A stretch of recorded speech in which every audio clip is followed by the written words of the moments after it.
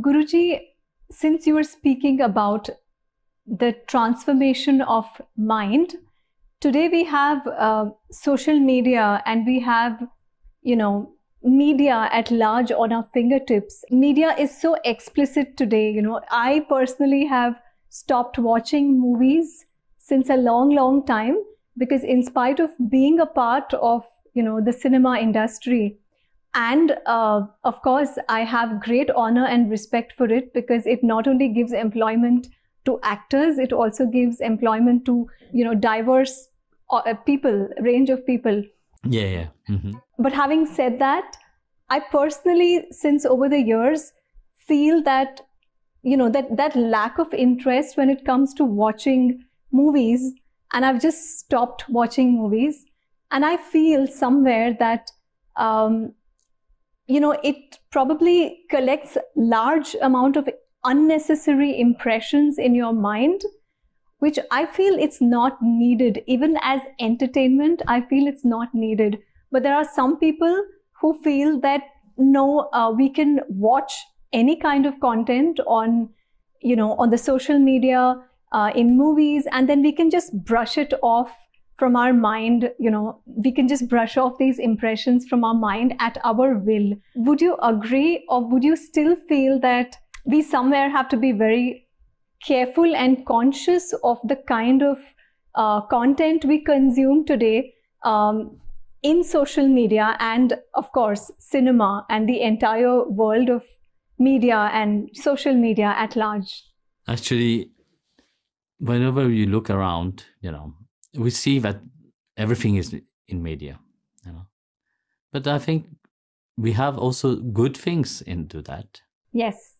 You see, without social media, we will not be here. You will not be able to go online to the outside world to bring something positive to the world itself, But it will be also wonderful to remind people, the most important things of life also.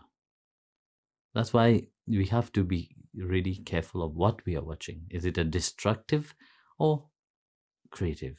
But sadly is that nowadays, the viewers, when you travel around, you see, most of the time there's such an aggressiveness, and people are drawn toward that aggressiveness. And that is sad, that most of the time when we look at what the media or the cinematography shows is also that aggressiveness.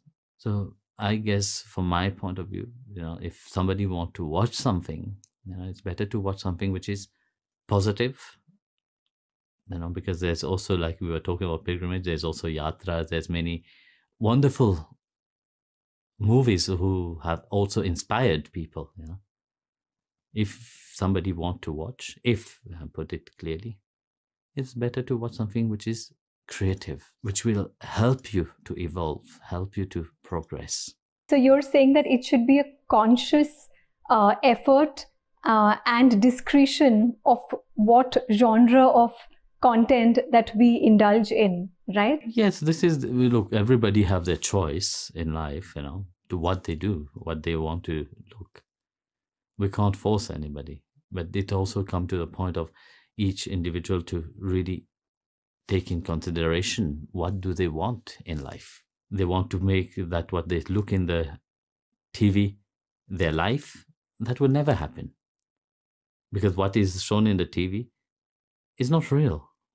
And what it brings, they say, like I said, something which is real, only that will bring reality to you.